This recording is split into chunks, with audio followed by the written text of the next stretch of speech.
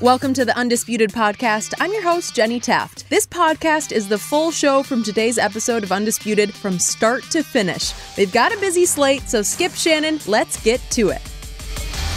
Good morning. Welcome to Undisputed. We are live from LA. I'm Jenny Taft here with Skip Bayless and Shannon Sharpe. Guys, what are we doing on this Friday? A lot to talk about. Am I ever in big trouble on Sunday? You are. You've got superstar Odell. You've got Hall of Fame down Matt Stafford. You've got the greatest defensive player in the history of pro football, Aaron Donald. And I'm stuck with little Joe Burrow. Little Joe. He's going to get massacred. Yeah, what about your Nets pick? Huh? How you feeling about that now? My Nets pick? Yeah. Well, let's talk about it, shall we? I'm feeling real good about it, actually. Like, even better. Okay. We need to get some NBA breaking news. Okay, we're going to give our Super Bowl predictions in just a minute. But first, we got to start with the blockbuster trade. It shook up the NBA yesterday. So here's the latest. After days of anticipation, the Nets and Sixers finally came to terms on a deal sending James Harden to Philadelphia with Paul Millsap in exchange for Ben Simmons, Seth Curry, Andre Drummond, and 2 first-round picks. And multiple sources claim Harden had rifts with not only Kyrie Irving, but Kevin Durant as well. Hey. Remember what could have been with this team. Shannon, who won the trade? Oh! Come on, Shannon. You know who won it? I do? The 76ers won, Skip. You're kidding. Because let me tell you why they won. How? Because they get James Harden, a player that can perform at elite level, versus Ben Simmons, who was giving them nothing. So would you rather have a car that's operational or a car that won't crank, that just sits in your yard on blocks? Because that's what Ben... Wait a second. James Harden is a car that won't crank. Oh, yes, he will. Yeah. Let me see. This season, he's 22, 8, and 10. I'm looking at Ben Simmons' numbers. 0, 0, 0, 0 games played. Can I interest you in that? Yeah, now that he's ready to play. He's ready to play. Yeah. So what about James Harden? Now, Jenny just read the report. And not only was it Kyrie, now I don't know why he would ever have any beef with KD. KD seems like the easiest guy ever to get along with. All he wants to do is hoop. He ain't trying to lead nobody. He ain't trying to lead nobody's life. Tell you what you should and shouldn't do. Hey, when they toss the ball up in there, let's go play, fellas. Skip, you look at what they gave. Daryl Morey just said last month, I'd be willing to take a top 40 player as long as it's the right fit. James Harden is better than a top 40 player. The only player that I believe Daryl Morey would have preferred over James Harden is Dame Lillard. Dame Lillard is hurt. I don't know if he's going to come back. He says he's going to take his time, as he should, because you just can't think about this year. This year's a lost cause. I got to think about moving forward. It's been reported they're going to build around him. Skip. But when I look at James Harden, and you love to point out that game. He did this to Rudy Gobert. He had 42 points. Do you realize in 274 games? You're talking about Ben Simmons. Ben Simmons. Yes. In 274 games played, Ben Simmons has scored more than 35 points once. James Harden once averaged 36 points for an entire season. Once upon a time, he did. Last year, he was 25, 8, and 11. Do you ever think in his long-legged life, in his 7-foot life, Ben Simmons will ever average 25, 8, and 11? And one more thing I want to share with you. How much are you going to be able to play him down the stretch in crunch time?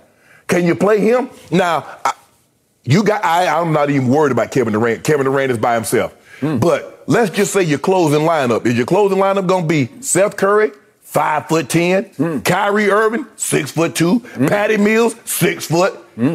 What's your closing lineup gonna look like? You're a defensive liability. Tell me when it's my turn. It's not your turn just yet. Not your turn just yet.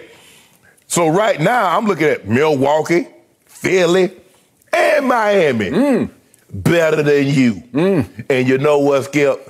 I love this. I want to know who put this together. Because, Skip, look, Sixers won the trade. I'm disappointed with James Harden because he did it again, Skip.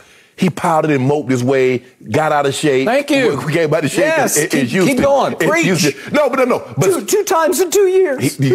Under 2 years. Yeah. But here's the thing, though, Skip. We know when James Harden is motivated. Oh, Skinny James. Oh, Skinny James. We're going to see that Skinny James? Yeah. You know, they got Skinny Cow Dessert. They got Skinny Girl Cocktails. And we got Skinny James Harden. Oh, Philly in the money. And I say get your skinny popcorn ready. Yeah. Right? So you know about Skinny Pop then, okay? I eat it. Oh, you like Skinny Pop? Religiously. Yes, I do. I love it. You about sister and I'm going to get my skinny popcorn ready to watch just how long James lasts with the Sixers. No, we ain't talking about how long. That was not the question. The question was how long is he going to last? Who won the trade? The Sixers won the trade. You don't really believe that. I do. You don't really mean that. And by the way, to your first point, I'll just read out of one of the reports. What did they say? The Nets remain the consensus favorites to win the NBA title after Thursday's trade. And then it goes into all the different sports books. Consensus title favorites remain the Nets. Okay. It's because they won this trade by 50 points. If you want to just do it per an NBA game, this was a 50-point blowout in favor of the Nets. Oh, no. Well, go bigger. Go bigger. Go Memphis when they beat OKC. What was it? By 73. 73. Okay, I'll go Memphis over OKC by 73 points. Shannon. The Nets managed to get 3 starters out of this because I don't know if you remember the big penguin. Oh, now you love him. All of a sudden, once he got out of LeBron's shadow, the big penguin, Andre Drummond, has been flat out balling for the 76ers. Really, Skip? In place of Joel Embiid, he gets to play 18 minutes a night, and he's averaging 9 rebounds a game in 18 minutes. It's 6-9-2, but he goes in and just dominates the glass. What has been the glaring hole weakness in the middle of the Nets? They're a small team, they don't have that guy, and all of a sudden, they got Big Penguin in the middle of their defense and really their offense as an offensive rebounder. They just haven't had that kind of presence. And once he got out from under LeBron, because LeBron, the GOAT, as you call him, quote unquote, always needs a scapegoat. And I believe that the big penguin got scapegoated last year. Oh, now he got scapegoated. All of a sudden, he's putting up massive numbers because he is a massive human being. Skip, you do realize his numbers was better with the Lakers than they are in Philly. 9 rebounds a game. He averaged double digits for the Lakers. If you do per 36 minutes, he's averaging 17 rebounds a game. That's all they needed. That's a beautiful, sweet move. That's like, thank you, game over. And Seth Curry is a 40% three-point shooter who this is his career low this year. He's shooting 40%. Well, they'll take that because they probably have lost Joe Harris for the whole year because it sounds like he might even need another ankle surgery on top of his first one. But you love Patty Mills, right? So Patty Mills will take up the Joe Harris slack.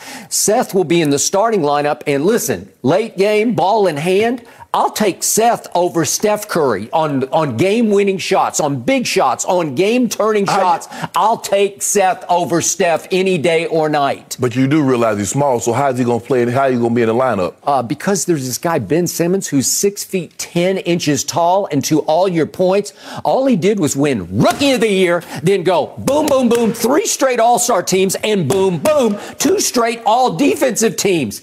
What? And you're going to throw him in the middle of this as to use Kevin's favorite word, his operative word last night, a versatile. You don't get any more versatile of a player than Ben Simmons. He can facilitate. He's one of the better passers in the game. Yeah, he can pass and the at ball. 6 feet 10 inches tall, he can flat out dominate a center or a forward or even a little Maestre, as he took him out of Game 7 last year. Maestre shot 5 of 23 because Ben Simmons engulfed him last year, and all of a sudden the Nets are going to have a real live defensive player in their midst. You're right, but here's the thing. In the fourth quarter, 5 minutes left in the ball game, 3 minutes left in the ball game, Ben Simmons became unplayable. Okay. Doc Rivers benched the man. Right, the guy the 3 all-stars, the all-defense got to sit down. All right, here's my point. All that matters is the Nets still have the best player on the planet by far. To me, Kevin Durant is separated himself. He will come back after the All-Star break. I'm going to assume he's going to be 100%. Okay. And I could see last night on TNT, he will be 1,000% motivated because he went way out of his way, all the way to the bottom of the draft against your man LeBron, saying no to James Harden. No, no, no, no, no. I will not take him. I will take Rudy Gobert at the bottom of the draft over James Harden because he's done with James, and he is now re-motivated, recommitted to go win himself another championship. LeBron was laughing too much. He was covering it up. I guess that's why he needed his clipboard, right? Cover his face. I mean, LeBron did everything he could to try to get James Harden placed on Kevin Durant's team. Who'd he take? Fred VanVleet at the end? Yeah, I'll take Fred VanVleet. I'll leave you James Harden. Right. Congratulations. No, I won't do it. That's Kevin. That's vintage Kevin. Right. You could see he is recommitted because, as he said at the end, let me get the quote exactly right here. His point was that we finally have players who want to be here. Right. Oh, really? Well, Kevin really wants to be there. Kyrie is as clutch as they ever have come down the pipe. Yeah, on the road. Yep. Well, okay. But again, this will all hinge upon a vax mandate. Will it be lifted in the city of New York with the boroughs that include Brooklyn? Will it be lifted in a month or 2 months in time for the playoffs? It might be. There's a lot of speculation that it will be. I don't know. I have no idea. That's out of my league. But if it is, and if Kyrie can play the home games, I do not know what physical condition Ben Simmons is in. So I can't speak to that. Well, it took Kyrie 2 weeks. It took Kyrie 2 weeks. So how long is it going to take Ben Simmons, who's been out for 3 months? I just don't know. I don't know about his mental state right now, but they said he's undergoing counseling. I just think you change his scenery, you get him out from under. You were the first guess that they threw him under the bus. It'll never work again. You might as well forget about it. And Rich Paul said, nope, nope, nope. And I kept saying, I think the Sixers are just going to hang in there until this presented itself where finally the Sixers are saying, well, if we could really get James Harden, well, you can get James Harden, but Daryl Morey, you're living in the past. You discovered him, you sort of created him and all of his mystique, and he was all-time sensational. Greatest perimeter scorer we have ever seen. I do not argue that. Once upon a time. But Skip, he was just third in the MVP voting last year at 25, 8, and 11. We have had back-to-back years in which he flat out quit on a team to get moved. I'm not condoning that. Listen, what I have learned about James Harden, and I did love the Nets, but I love them because of the centerpiece, because of Kevin Durant. And I thought, if you put Kyrie over here and you put James over here, well, Kevin's going to rise and shine because he rose and shone with the Golden State Warriors, didn't he? With back-to-back finals MVPs. He went in there and took over a team that had Steph and Clay and Draymond. Okay, so now what I keep seeing from James, and I told you this yesterday, so I've been first guessing this really for a couple of weeks on this show. James looks like he's 32 going on 42, and you completely admitted and acknowledged once you start hitting 32 and you're no workout warrior, he is the flip side. It gets hard. He is as far from LeBron James as you can get. There is no weight room for him. There's no extra cardio for him. There's no exercise bicycle for him. He's not going to do that. He's just saying, I play basketball. I will play my way into shape. And at some point, if you don't change your nutrition, what you've put in your mouth you'll wear it. And he's wearing it right now. He looks out of shape, and we're almost to the All-Star break. And then the other problem is, he's always hurt because he does not take care of himself. He don't take care of himself, so you can always keep him mixed. You're going to pull this, you're going to hurt this, pull this, hurt this, pull this, hurt this. So here's my bottom line takeaway. You know how much I love Joel Embiid when he's healthy, and I should add, when he's happy. So the odds on James Harden and Joel Embiid remaining healthy and happy for extended periods of time are 10,000 to 1. That's what I'm going to set it at. 10,000 to 1. Both of them.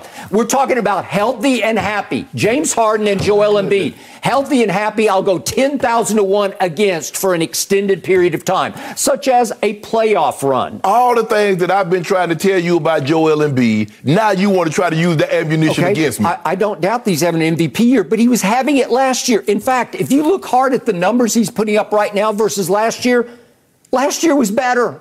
Seriously, it's a little better. He was shooting a little better from the field, quite a bit better from three, and quite a bit better from the free throw line a year ago. And I kept telling you, this is the guy. This is the best big man in basketball. No, it's Jokic. It's Jokic. Okay, I got it.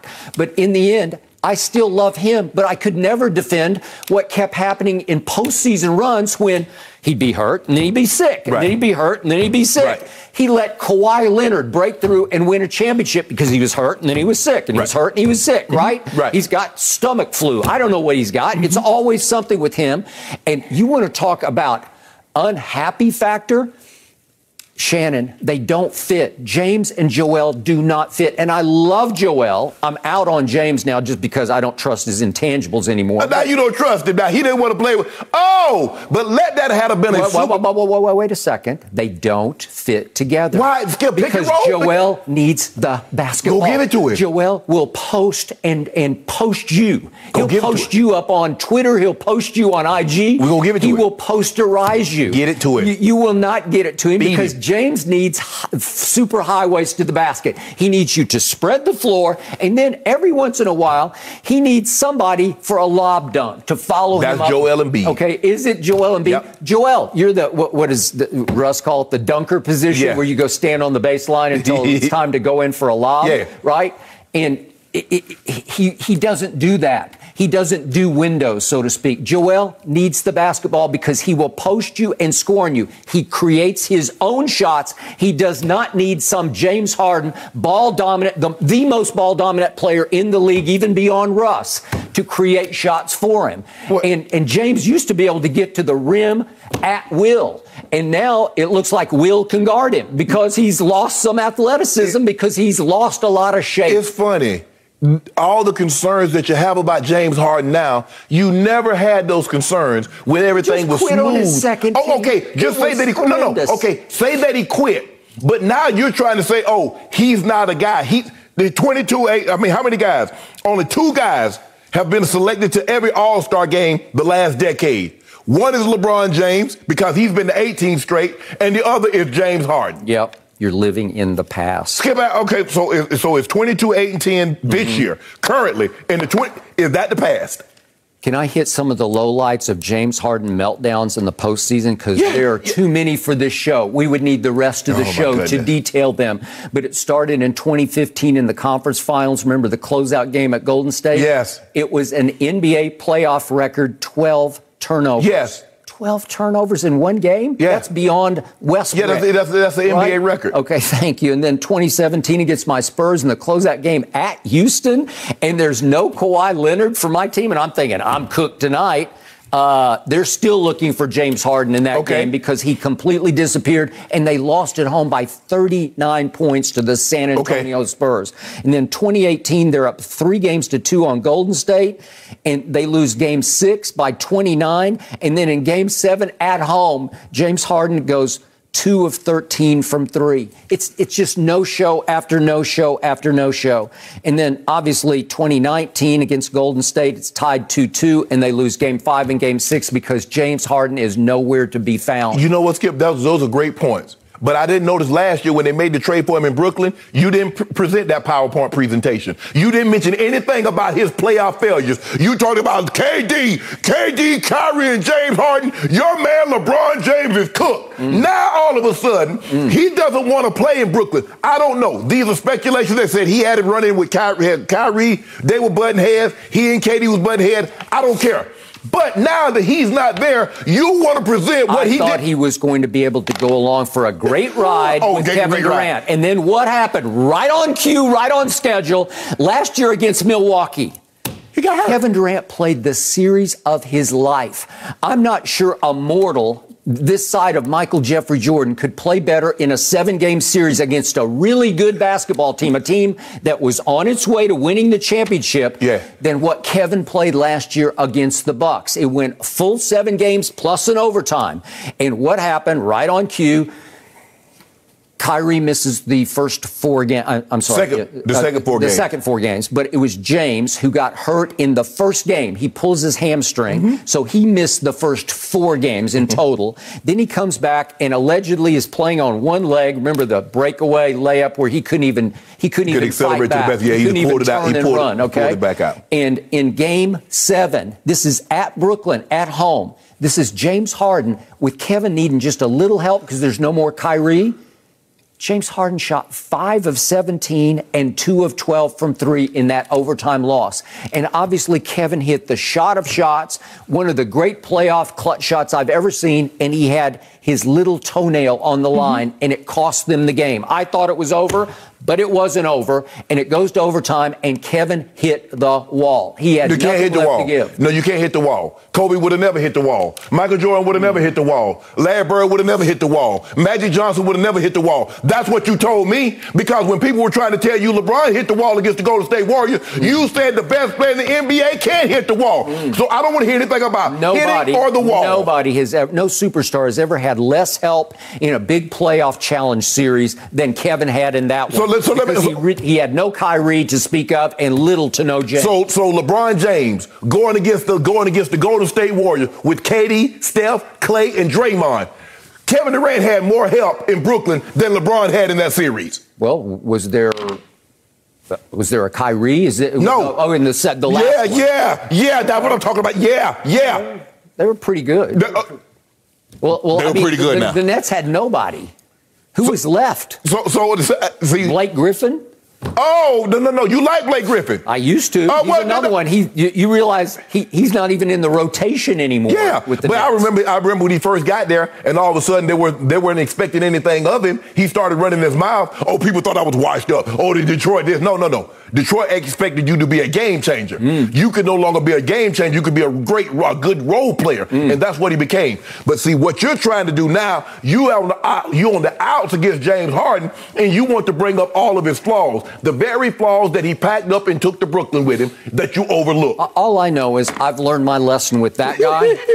The lesson is he will always disappoint you. That's the truth. He will always let you down. Always. You'll get to the precipice of some greatness, some big achievement, and he will let you down. He will let the Sixers down. He will let the city of Philadelphia down, and that city will let him know about it. Did he let the Brooklyn Nets down?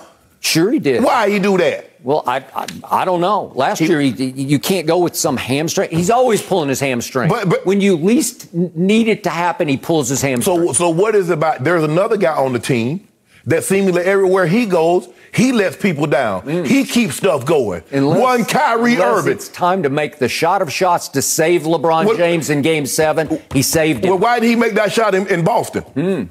Why did he make those shots? Why did he make those shots in Brooklyn? Well, okay, here's a chance now. Kevin Durant's out. Okay, Kyrie, it's your turn. You said you were the equivalent of LeBron James. You wanted the same treatment. Kevin Durant is out. James Harden is gone. Show us what you got. Show us what you got. 10 straight. That's what we know. 10 straight. That's how many games. How many, Kyrie? Okay, then. That's what I thought. Yet the Nets remain the consensus favorite to win the NBA title. Why is that? Let me ask you a question. Because of that 7-foot monster who's about to come back. Let me ask you a question. Who's favored to win the NFL title? The Rams. Does that mean anything just because you're favored on paper and Fox Bet says that? That doesn't make it true. You still got to play the games. Well, we're talking about who won the trade. I think that screams back at you. The Nets won the trade. That 13? 13, going to Philly with Joel Embiid, you got going over the process. You got no He processing everything, too, in the East. I think I just deprocessed all of your arguments. Look, the man wasn't happy. When Kyrie didn't want to play under LeBron James. Now, there's another guy that didn't want to play up under the best player in the NBA. And you mad about that? Because if it was LeBron James, you'd be on that key. I'm not mad about it. I'm happy about it because Ben Simmons, I'm a big fan. I got to tell you, he can flat out play basketball. I'm a big fan of KD. I like KD. KD is low maintenance. KD just want to hoop. KD ain't all about all that other stuff, that extracurricular. KD want to put that beanie on, come out there, get them shots up. KD gonna ball. I got no problem with KD. And for me, I'm like, well, damn, he had a problem with KD. What the hell KD do? Yeah. I get Kyrie burning sage and all that other stuff, and he's out, all that stuff. I get that. That can wear on you, Skip, because everybody ain't about that. Everybody don't like incense. But you come to my house, I'm burning candles. So if you don't like candles, don't come to my house. That's what you do? Yeah, I do. I like candles. I burn candles. You're an incense guy? Yeah. Not incense, just candles. Candles. You know, I got those club shakes at 5 a.m. We talking about the wick incense. So, guys, the Nets will play in Philly in less than a month. So can you imagine how the fans are going to react to see Simmons again? I can imagine not a warm welcome is coming. I don't think he can play in Philly, Skip. He can't go back to Philly. No mercy.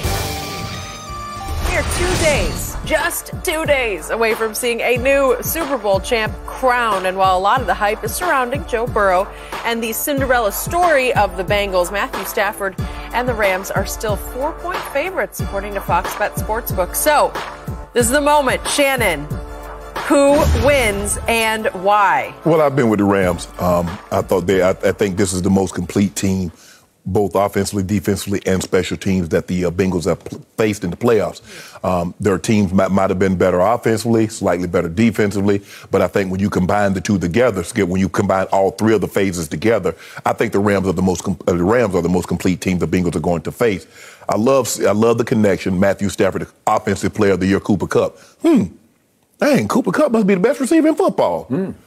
Huh. Who knew? Oh. Shocking. I wonder why Odell ain't getting 15 targets a game. Why he ain't the number one receiver? Cooper Kupp is Offensive Player of the Year. How many receivers have ever won that award? Not very many. He did it. Why didn't Odell win that award? Because he's the superstar. Devontae. You say Devontae Adams is the best receiver in football. He didn't win it. By the way, the guy who should have won Offensive Player of the Year was not there last night and was not honored last night. To my shock, and his name is Thomas Edward Patrick Brady Jr. If he's not going to win MVP, he has to be Offensive Player of the Year. No, he couldn't. Because Pro Football Focus, your favorite website, made a closed-shut case that Brady was the MVP. Clearly, the voters do not work for Pro Football Focus. Okay. That's what I'm saying. And Aaron Rodgers blew him away for the MVP, but we'll talk about that another time. The defensive line, I believe they're going to get after Joe Burrow because I think that's the weakness of their offense is the offensive line. Aaron Donald, Von Miller, Leonard Floyd, Greg Gaines. I love A'Shaun Robinson. I love the rotation that they have, sending bodies in and out, being able to continuously get pressure on Joe Burrow. Skip, look, playoff run defense, the 49ers, we know they can run the football. Held them to 50 yards on 20 carries. We saw 51 yards against the Tampa Bay Buccaneers. Neutralized Connor, that vaunted running attack for the Arizona Cardinals. So they can shut down the run. We know Mixon can run the football, but he's been relatively quiet. But he's always a threat. I just expect the Rams to do what they've done in the postseason. And that's with the exception of the 49ers, Skip. They score a bunch of points. They can score. Now, I don't believe Cincinnati's defense is as good as the 49ers. But maybe that has a lot to do with them being good and them playing a division rival, knowing each other so well. I know what you like to do. You know what I like to do. It's a little bit of a struggle. More times than not, when a team faces a division rival in the playoffs, it's normally a nip-and-tuck ball game. Here's the concern for me if you're a Bengals fan. The Bengals have been very, very bad in the red zone. Only 36% touchdowns in the red zone, 4 touchdowns on 11 trips. And you know you win championships by scoring touchdowns, not kicking field goals. So I'm going to take the Rams. The Rams will be celebrating. There's nothing like celebrating. This is like having a bunch of people over to Skip to watch a game, and the team that you're rooting for wins, and you kick everybody up out of there disappointed, as opposed to going to someone else's house and their team wins, and you got to leave disappointed.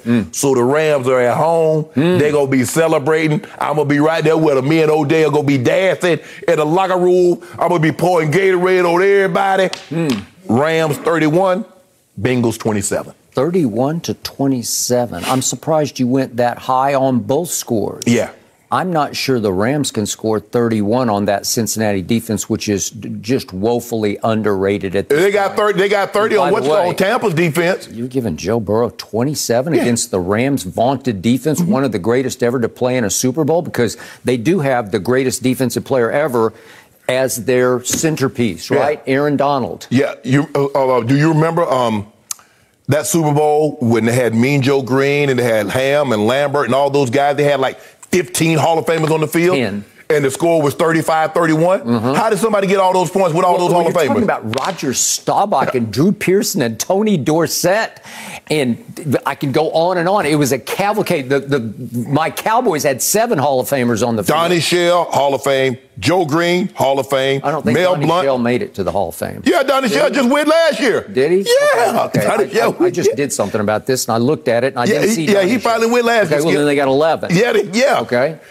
The Steelers had 11. Yeah, the Steelers do. Yeah, Cowboys have 7, including Drew Pearson, who should have been in 30 years ago. So they had so think about it, Skip. That's 18 Hall of Famers in a game. Okay. So I told you, I've said this before, greatest collection of pro football talent I've ever seen on one field was that day. Yeah. It was Super Bowl 13 in Miami. Yeah, you're never going to have January of '79. You're never going to have that many again. Nope. Okay. No. So I'm taking the Rams. Well, I hear that and I see that, but I don't get that. Why? And by the way, to hear everybody tell it this week, Jenny just said right now the Rams are 4-point favorites. It feels like they should be 4-point favorites, like 14. No, it does. It does. And I can't wait. We're about to have the Ram ambassador, Eric Dickerson, on here in just a few minutes. And we'll see. He's getting more and more carried away. He'll have them winning by 28 or 38. You tricked him into 20 or 21. I didn't trick him. He tricked himself. It's called betting with your heart over your head. But that's fine. Knee-jerk reaction, overreaction. Okay. I'm going to give you this. On paper, just at a glance, the Rams should win this game. Okay. The Bengals will win this game. Matt Stafford, on paper, should be. He's set up. The skids are greased for him to be the MVP of this game because they're going to throw it probably a lot because their coach has a huge ego and he wants to say, watch this. Yeah. And yet, Joe Burrow will be the MVP. I'm going to say it one more time to you. This is my bottom line to this game. There's just something about Joe Burrow. There's something magical. There's something special. I believe he's going to arrive on the biggest stage in your sport on Sunday. It's made for him. And if you look at what he's done on the biggest stages at every level, it's been spectacular. Yeah. It's been special to death because it started with that high school playoff game that he was in. And he threw for 464 yards. They didn't win because they got outscored, but he threw for 464 and 6 touchdowns. 6 touchdowns? Mm-hmm. And then you don't need me to repeat that run to the college at LSU playoffs. his senior year, yeah. Lord have mercy. The SEC championship game against Georgia. That's in Atlanta. That's 349 that he threw for in that game. And then my Sooners, I actually thought they had a shot in the game. He threw for 493 in that game and 7 touchdowns, 4 in the SEC championship game. And then against Clemson, a national championship game, he threw for 463 and 5 touchdowns. So that's a grand total of 16 touchdowns in 3 games with no interceptions. 16-0? Mm-hmm. Are you kidding me? And then all he did was go to Tennessee when I least expected it. I thought Tennessee would be right out here this week representing the AFC. They had 2 home games to get to SoFi. Right. And Joe Burrowed them. And then he turns right around and he goes to my homeboy at home. And down 21-3. Down 21-3. And he does a number, but more important, the defense did a number on Patrick Mahomes in the second half. He threw for 55 yards and scored 0 points in the second half. Never seen anything quite like that, which brings me to this defense. It caught fire.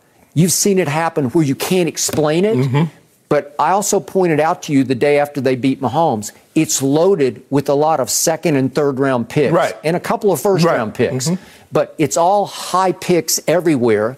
And all of a sudden, it detonated right on schedule. And this league is all about who gets hot, when. Yes. And it got hot, when, right on time. Right. And all of a sudden, it got opportunistically hot where it's creating turnovers right and left. The little pass gets batted up in the air by Hill. Yeah. The Mahomes pass that he intercepts and returns. Right. Okay, it just keeps happening where they keep causing turnovers.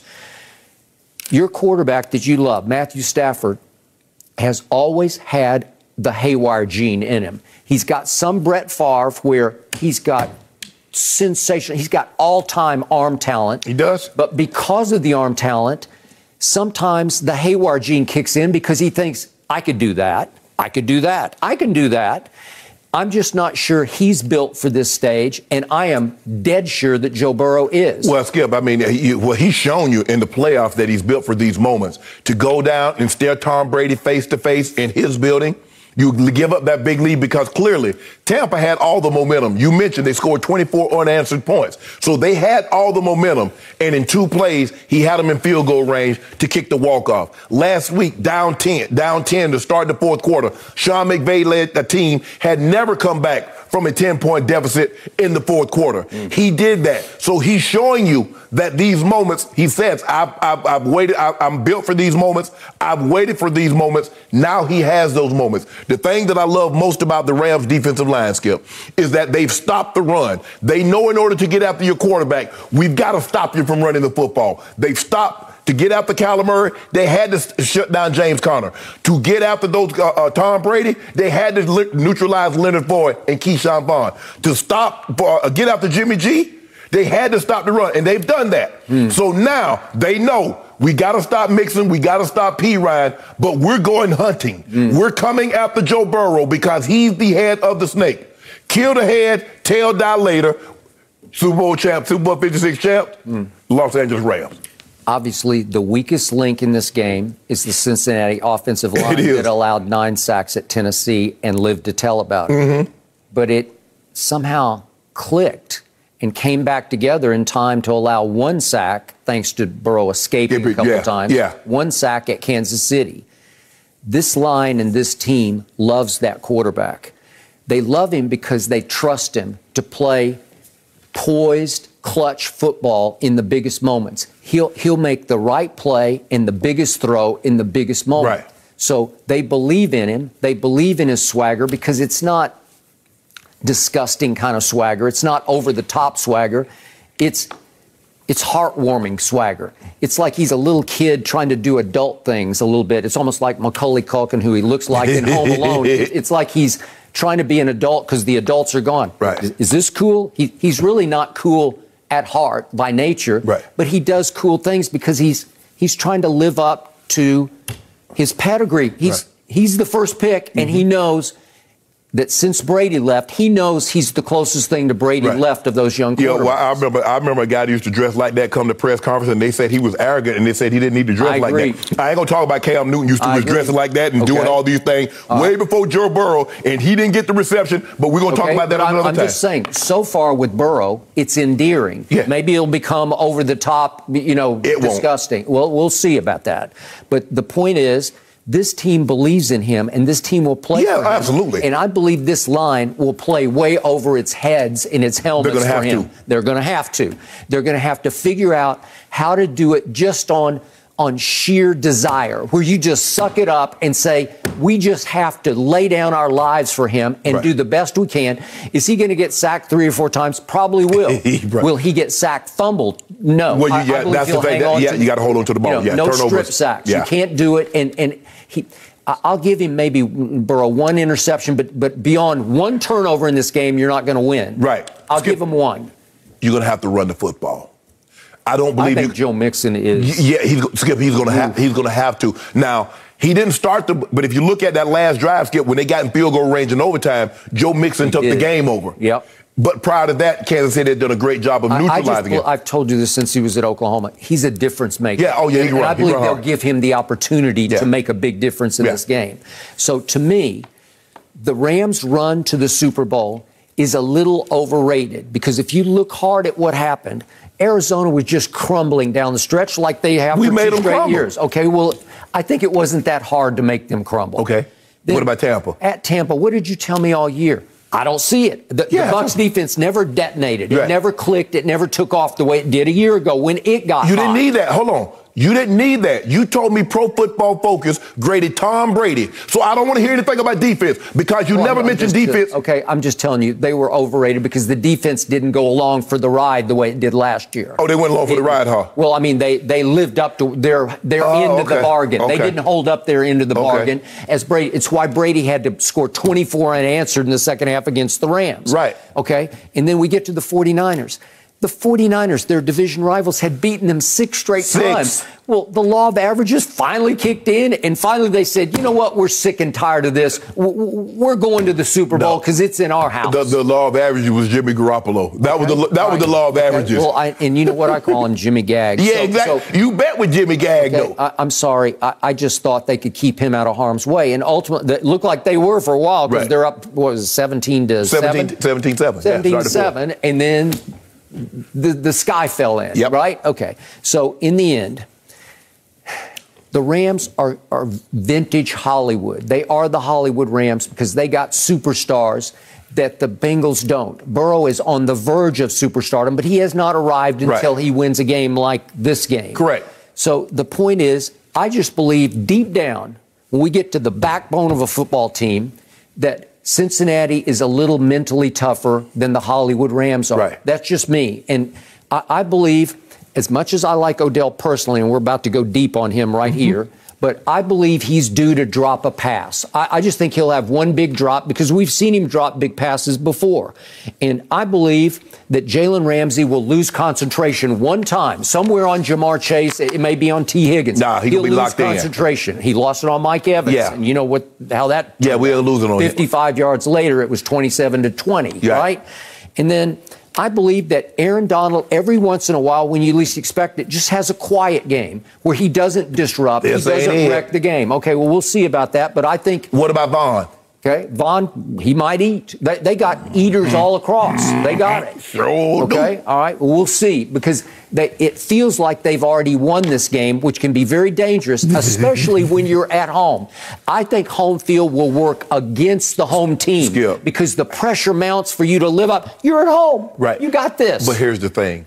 The Rams really doesn't have a home field advantage. You saw the 49ers. The 49ers took that stadium over. They talked about, like, hold on, can we, not sell our tickets to the opposing team? Okay, I got that. But the theme of the week is the Rams are playing a home Super Bowl just the way Brady played last year. Yeah. Okay, Brady's not going to spit the bit on that. He's not going to choke under the pressure to win at home. I think they will start to feel the pressure, and it will tighten their throats in the second half. I don't think so, Matthew Stafford and the boy genius, Sean McVay. Thank you for bringing him up. He coaches with his ego more than his brain. I think he's gifted, he's brilliant, but I believe his ego gets in the way because he wants to be the face of this franchise. Right. He wants to be the biggest star in Hollywood, and it bites him in the behind occasionally, and I think it'll bite him again in this game. I want him to wear a step of meat. I want to see how many miles he run on that sideline, because he's going to be tired running down to the end zone. Odell with one, Cooper Kupp with one, scoop and score. Oh, man. And I'm telling you, he's going to be better than what he did against the Tampa. You know, because he stayed running on the sideline with D-Jack and all them touchdowns. Oh, I've shown that too many times. That's my favorite video of the year, running all the way up the tunnel. I have never seen an NFL head coach ever do that Skip be young. Yeah, this is the social media age. I got it. Yeah, he's trying to out social media Odell. That's what he's trying to do. He wants to be as bigger than Odell. Bottom line, final score for me. I got the Bengals winning this game 23-21, a much lower scoring game than you forecast. Right. And I believe that Evan McPherson, their thunder-footed rookie, will pull it off again because he is as clutch as they come. Indoors, he might be good from 60. He might be good from 60. I think he is the new Justin Tucker, who won the award last night for the play of the year, the 62-yard field goal that bounced off the crossbar. Yeah. And I think this kid is on the rise to rival him as the best kicker in football. So I will trust him to win this game 23-21. Okay. We got anything to do on it? Well, you're going to give me the 4. No, this is the Super Bowl. It's 4, right? This is the Super Bowl. I know, but you just made the case they're going to win by 14. And you just told me, hold on, you just told me Coach McYay tried to show up everybody. Odell is not that good. Okay, Matthew Stafford not be. I've got 21 from Eric Dickerson, and you won't even give me 4? No, that's no guts, no glory. You just told me Eric Dickerson bet with his heart. Bet with his heart, not with his head. You're not going to get me with that foolishness. I feel like he may want to change that. I think the emotion of the moment Skip ain't going to let him change it. For ET. No, I know no one forgets around here. Okay, we'll settle a bet later on. I want to move on to specifically discuss Odell Beckham Jr. because you guys love talking about him. After leaving Cleveland mid-season, OBJ has resurrected his career in LA, playing a pivotal role in the Rams' run to the Super Bowl. And now Beckham is one win away from his first ever Lombardi trophy. So, Skip, I understand you've got a question. I do. For Shannon about Odell. So what do you got? Shannon Sharpe. You reside in the Pro Football Hall of Fame. I had the utmost respect for you as a football player because you were a gamer, you were a baller, you were big play Shay, both in Denver and then when you got to Baltimore. When it was time to make a play, you made it. When it was time to lead your team, you were one of the greatest leaders in the history of the game. You and Ray Lewis were sort of side by side leading those Ravens to a championship in your year in Baltimore. Mm-hmm. You have winners' intangibles. So it seems like we have been talking about Odell Beckham Jr. on this show for all 6 years we've done it together. It feels like you and I have been debating Odell Beckham for 60 years since we've known each other. Yep. And yet it has troubled me up to this point. It has tormented me because I can't figure out why you love this still young man so much. Because it would seem to me that everything he has done would run counter to what you were as a football player, to the point where I say, how do you even like him? How do you defend him? How do you even glorify him? Because he's the flip side of Shannon Sharpe. You were everything to me as a winner that Odell never has been. I don't trust Odell as a winner, and yet you've come completely around on him to the point that you mentor him. And I don't understand it. So I thought this would be a good moment for you to explain from the very bottom of your heart why you love Odell so much. Skip, the thing that I love most about guys, I love maturation. I don't like when guys make a mistake, but if guys make mistakes, if guys do things early in their career, I'm a firm believer in change behavior is the greatest apology. It's the greatest saying, I'm sorry for what I've done. I've seen the evolution that Odell has gone through. I see what he was in New York, and I see what he became. He owned what he did. He knows that the behavior that he displayed in New York was unacceptable. I get frustration. I get not being able to do some of the things that I want to do and not getting targets. But as a professional, you always show a level of professionalism and some of the things that he did. But as I started to see him go to Cleveland, I started to see him start to evolve. Young people sometimes do dumb things. For me, yeah, I was a little bit more mature once I got to I was a little bit more mature. I've always been mature, more so than guys my age that were playing sports. It helped that you had a big brother who played it at the highest level. It did. And for me, that was the most important thing. But to see what Odell, where he was mentally, because I think the physical tools have always been there. Absolutely. And to see what he's become very accepting of his role. The Odell in New York could not accept the Odell in L.A.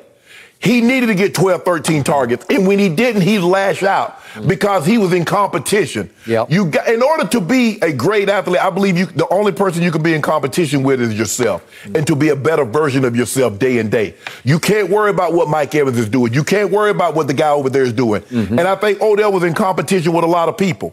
Now he's at peace. He's like, man, I'm Odell. Some people going to love me. Some people are not going to love me. And a lot of people have made up their mind, and so there's no moving one way or another. There's no wiggle room. So what he's becoming, talking to him, because when he was in New York, I never had a conversation with him. I know some of the things that I was saying about him he didn't like, but I think deep down, guys know when I critique him, it's never personal. All I'm talking about is what your behavior is and how destructive it can be for a team. I'm not telling you something someone told me, Skip. I've been in locker room, played NFL football for 14 years, and I won championships.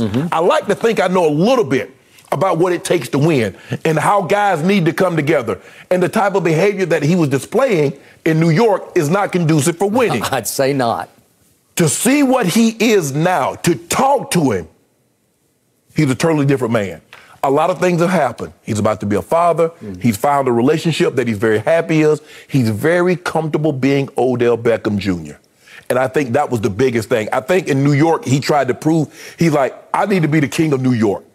I need to have this outsized personality. I need to do all these other things. But a lot of the other things aren't going to help you win. Yeah, it'll get you endorsed. It'll get you followers. It might get you endorsements. But it's not going to be conducive for you winning. Odell has turned himself into a winner. And you see the play, you see the production on the field. Like I said, Skip, guys go through things. The one thing, look, you make a mistake, man, damn, that was tough. But when you continuously make mistake after mistake after mistake, I cannot continuously come out here and make excuses for your mistake. That's why people get so upset at me at AB. AB make mistake after mistake with Shannon. You know, hey, support the brother. I did the first time.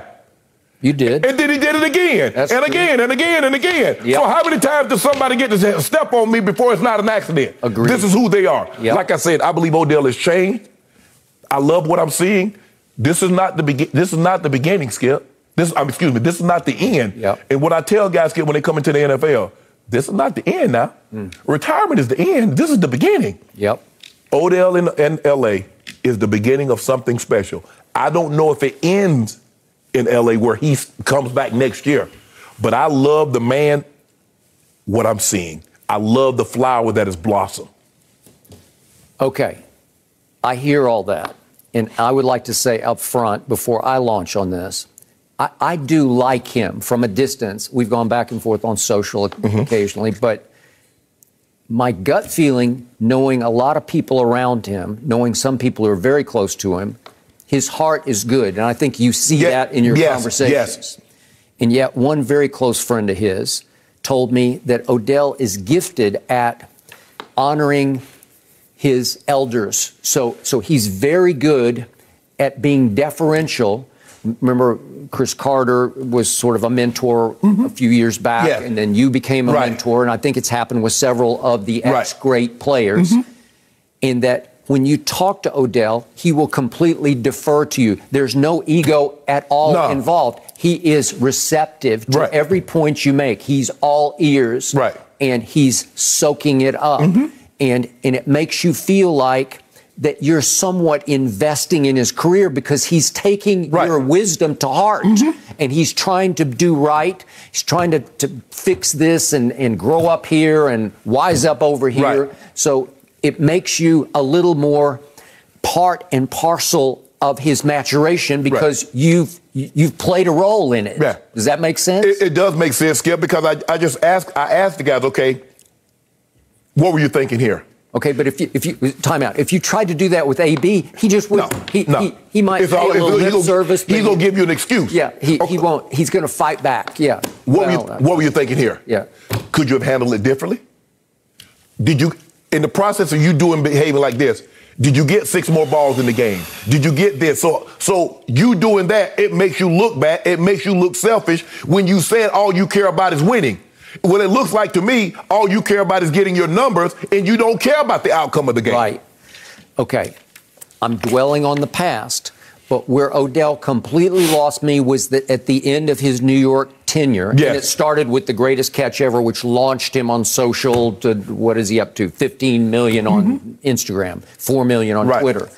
But he lost me completely when, to prepare for that playoff game, his first, up on the frozen tundra of Green Bay, Lambeau Field, he took 3 or 4 of his receivers to South Beach to take the day off on Trey Songz's yacht. And they posted about it. Maybe if they'd done it in secret, it's possible we'd never have heard about it, right? But he posted. And then he doesn't back it up because he goes up to the frozen tundra, and it was a cold weather game, and he drops a 3rd down pass on the first series, and then he drops a pass to the back of the end zone. And then he manages to deflect blame, take the focus off himself because he leaves a big hole in the hallway wall outside the Giants locker room, which the New York media then fixated upon. And that was really the end of him in New York because they decided after that, more trouble than you're worth. Okay, so then we go to Cleveland. Remember, we did the big story. My friend Mark Anthony Green did a cover story on Odell going to Cleveland. Remember? He's still Odell Beckham Jr. They put him on the cover of GQ with a big fashion shoot photo spread, right? Because he's huge. We talked all week. He is the biggest name in this Super Bowl. He's the most popular figure in the Super Bowl. For once, it's the first time I can ever remember, and I've been doing this for a long time, where somebody besides a quarterback transcended the quarterbacks, right? A receiver did, who, by the way, hasn't made a Pro Bowl in 6 years. Well, in large part, I kept trying to defend him a little bit. He had, in Cleveland, 3 surgeries in his last 4 years. Well, what do you think's going to happen? One was an ACL. Tom Brady always says that's a lifetime injury. You're never going to be quite right with that ACL because it's going to plague you the rest of your life. Okay? So obviously he had some decline because he lost just a little bit of quickness and speed, just enough that it brings you back to mortal, right? Okay, so then he has a choice because they just cut him loose and say, you're free. You go choose wherever you want to go. Right. And the runaway speculation was Green Bay or New Orleans. Go home to New Orleans or join Aaron Rodgers and Devontae up in Green Bay. And out of the blue, in a shock to the world, he chooses the Rams. And you look at it and you say, well, they got Robert Woods because they had him for about 24 hours. They did. Right? And you say, well, Odell chose to go someplace where he's going to be like the fourth option, maybe the third or maybe the fourth, depending on how Van Jefferson and Higbee factor into it. And yet, to me, I believe he chose it because he didn't want the pressure anymore of having to be the savior, to be the guy in New York and the savior of the Cleveland Browns. He just said, I'm tired of this. And you can call it maturation. You can call it just realization of, hey, I finally figured out I don't need that. I'm not that guy. I don't have the temperament to be a number one. I don't have the backbone. I don't have the intangibles to sort of live up to being the guy. But if you put me in the shadows of Cooper Kupp, I will shine in the shadows. Well, most number one receivers, Baker Mayfield was their quarterback, would not look like they're number one receivers. And I think that was the biggest thing. Also, Skip, Odell had to understand change is inevitable. Growth is optional. Choose wisely. He chose to grow.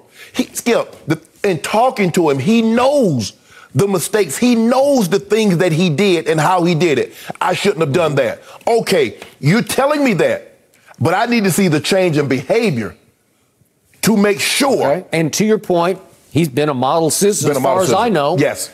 I mean, yes. He doesn't say much. But if you think about it, Skip, for the most part, all of his teammates love him.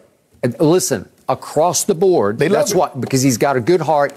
And he defers to everybody. He doesn't come on with a bunch of diva ego to you. It's not like I'm Odell and you're not. Skip, even when I was critical of him with some of the things that he was saying, the way he was behaving in New York, he would see me and he would say, "Hey," he'd come dap me up. He'd, "Hey, I'm gonna holler at you. I'm gonna get at you." Okay, fine. It never happened until it happened. Hell, I don't reach out to anybody. Hey, you want to talk to me? Hey, you can get my number. I ain't hard to find. Yep. And, you know, that's not true. You're hard to find. No, I'm hard to get on the phone. I ain't hard. I'm not hard to find. Yeah. I hit you back with the K. Yeah. But Skip, look, I just think the thing is another thing is that kind of like what you just did. You won't let him grow. You won't let him evolve because we keep going back to the kicking net. We keep going back to Josh Norman. He did that. He made those mistakes. He was childish. He was petulant. Yes, he did all of those things then. But that was then, this is now. And there had to be growth in between those times. I've seen growth. Maybe I'm blind. Maybe I'm too close to the situation. I'll give you growth. But I believe he has. Okay. And I believe things have changed in his life that forces you to grow. I also think he's much happier now in a complementary role where the focus, the spotlight going into this game, even though he's the most popular figure in the game, the spotlight's not on him. No. It's on the offensive player of the year, Cooper Kupp. Yes. Or Matthew Stafford. Obviously, I believe they'll play bigger roles, but Odell knows, like, if they give me opportunities, and we see, Skip, remember when Fox first started putting the prop bets out, it was like 40, did it with the 50, did it with the 60, now it's like 75, 80.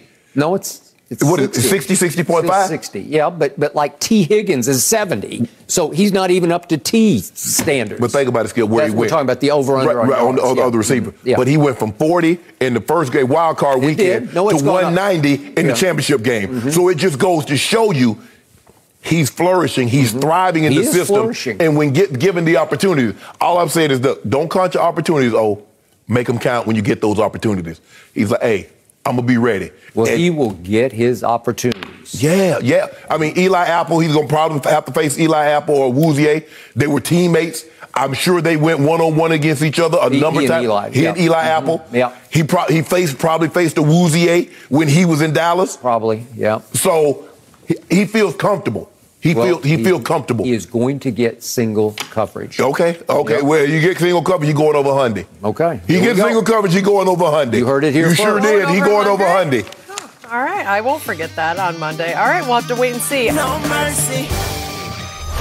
Getting me excited. The Rams and Bengals are set to battle for the Lombardi Trophy in a couple days, and LA is looking to duplicate what the Bucs did last year by winning a home Super Bowl. However, they'll have to handle Joe Burrow and company, who haven't been afraid of anyone this postseason. And we're glad to be joined by Hall of Famer and the Rambassador himself, Eric Dickerson, to break down the matchup. All right, Edie, last week you were so confident in your Rams. You gave Skip 21 points in a bet. Please explain why this will be a blowout for LA, or if you want to take it back, I can see what I can do to help here. Well, first of all, Skip called my manhood into it, so, you have to be a man. So hey, you can't do that to me. Of course I'm going to take the bet.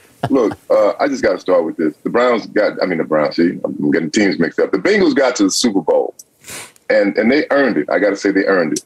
But are they the best team that represent the AFC? I would probably say no.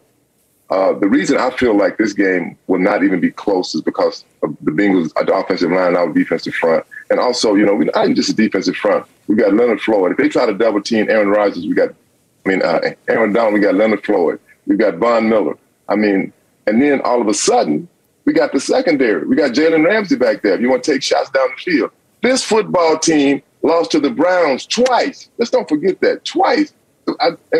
Skip, I always call them the Cleveland Clowns, and I still call the Cincinnati Bungles, even though they're in the Super Bowl. Good football team. Don't get me wrong, good football. Young football team. We have veteran players. I heard you talking about OBJ. Look, OBJ, all of us, when we come in the league, we do dumb stuff. Mm-hmm. Shannon, you know this as well as I do. We're young.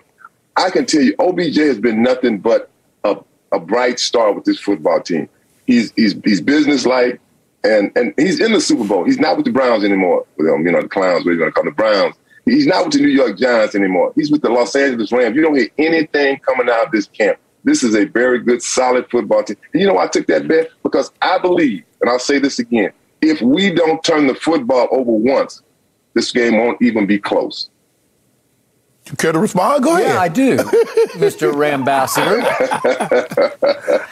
So if you gave me 21 and you think that Joe Burrow is going to get destroyed by your entire defensive front, starting with Aaron Donald, if you think he might go down 9 times the way he did at Tennessee, help me out. Do you think you'll win by, again, you gave me 21. Will you win by 28 or 35 or 42? Give me some idea of a final score.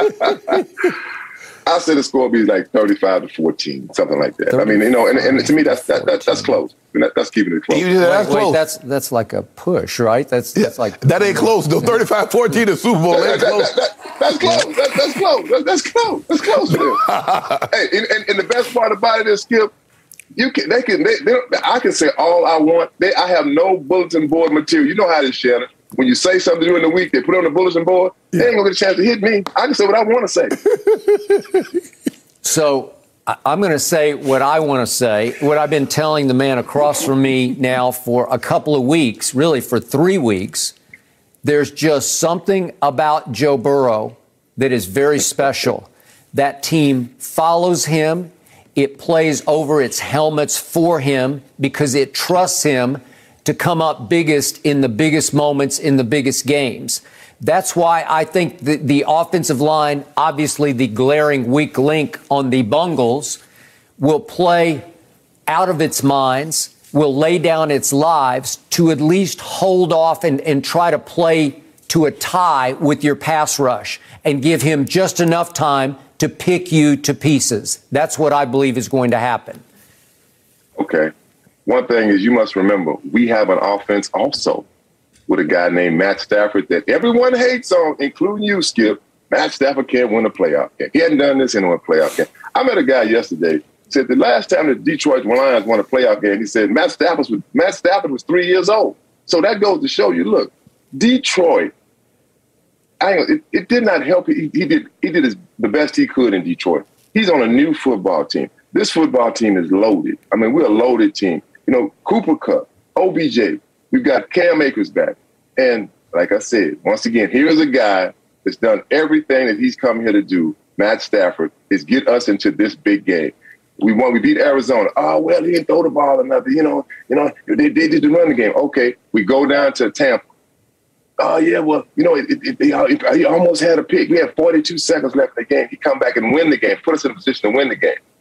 Well, we play San Francisco. If, I can't think of the kid's name, if he'd have caught that ball, the game would have been over. I say, they always say that when they say that to losers. Losers say that. If we'd have had more time, you know, we'd have did this. If we'd have did that, we'd had a first down, we'd have did that. Look, I know you like Joe Burrow. I like Joe Burrow. I like when he came out. I really do. I think he's a great quarterback. But this is primetime football. Mm-hmm. It really is. This is a big game for him. This is his first Super Bowl. This is the Bengals' first Super Bowl in, 30-something years? I mean, this team is a good football team. I'm taking away, especially offensively. But this football team, to me, is not ready for this game.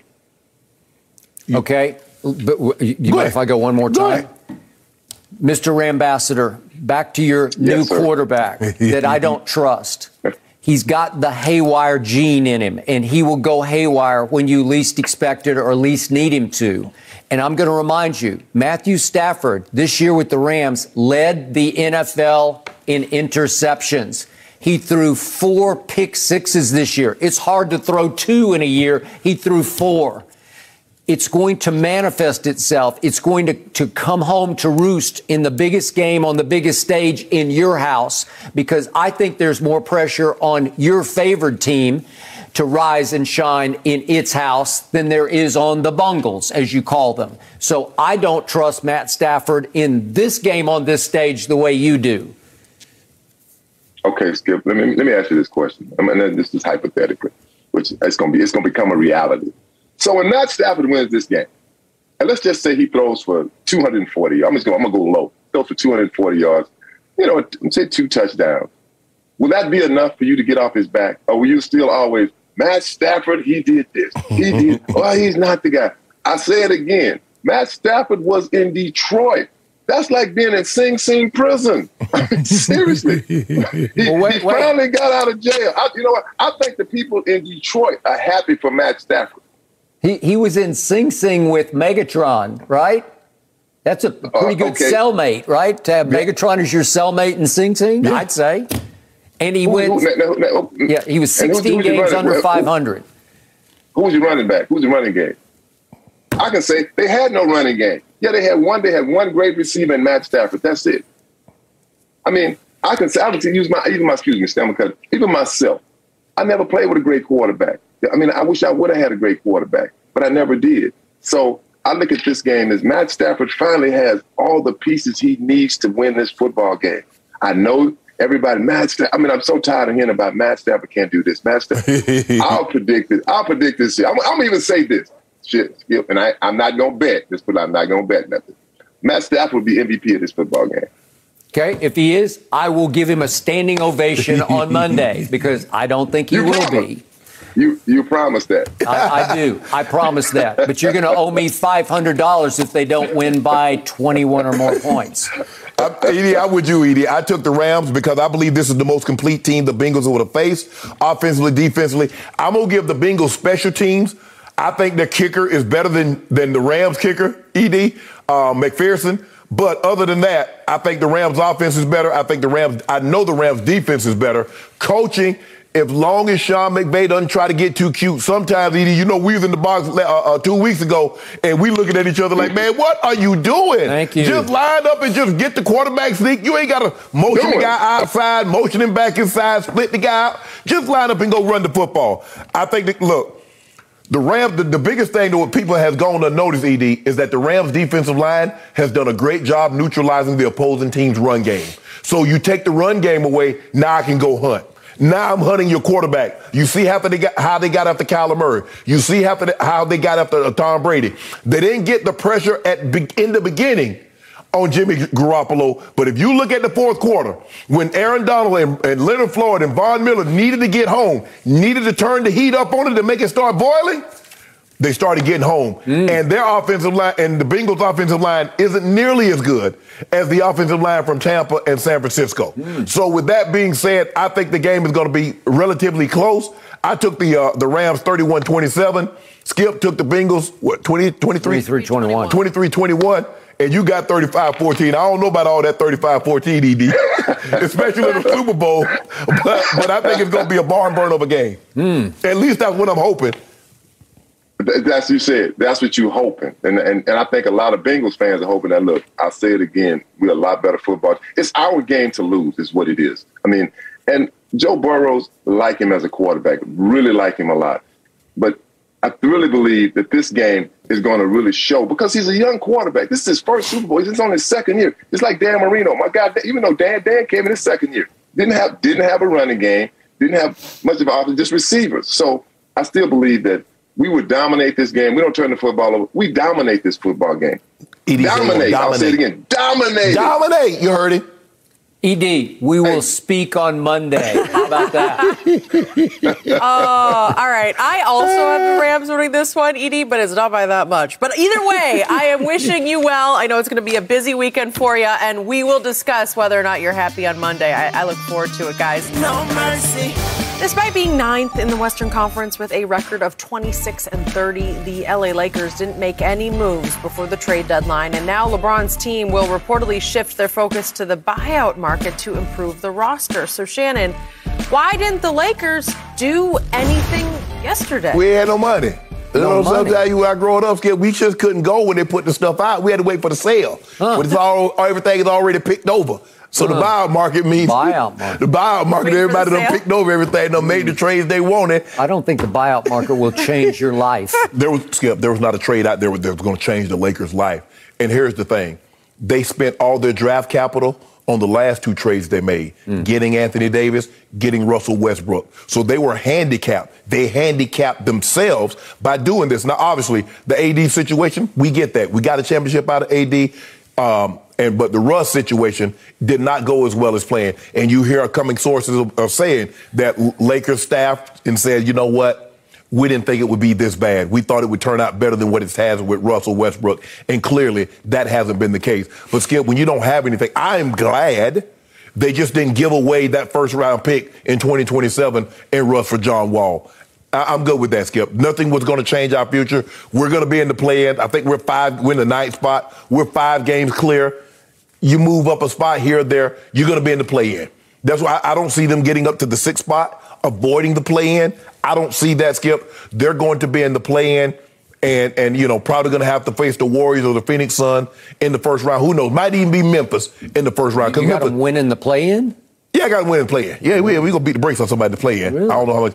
But at the end of the day, Skip, I think the summer is the best chance to get off Russ an expiring contract.